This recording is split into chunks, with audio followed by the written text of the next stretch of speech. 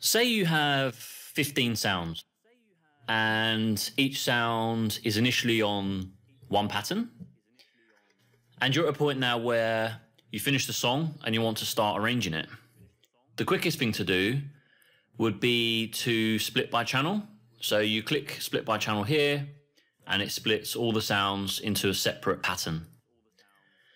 Now, once you've done that, the next thing to do would be to open the playlist, which we can get to via F10 on your keyboard or via the view menu, which is, there we are. Oh, sorry, it's F5, not F10. My bad. Okay, so what you would have to do traditionally, or for those that don't know the shortcut, you would go to the drop down here and manually key in, I should do it from here, manually add in each of the patterns like so, which to be honest can be rather tedious, particularly if you have a high number of channels.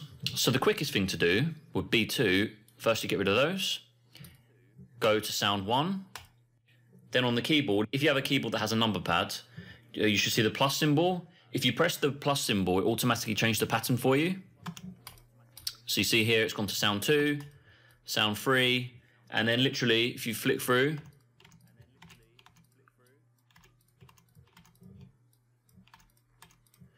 and so on. As you can see, it's much faster way to get all of your patterns onto the playlist.